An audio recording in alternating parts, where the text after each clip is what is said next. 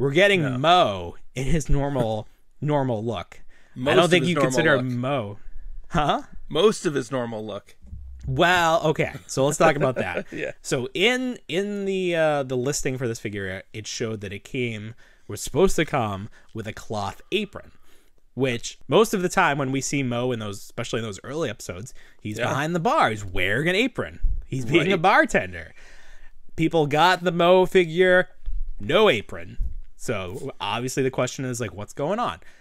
Super7, to their credit, it seems like if you contact them, you show proof of purchase, they are going to send you the apron separately. This has happened a few times with them. The incorrect hands shipped with some of their wrestling figures.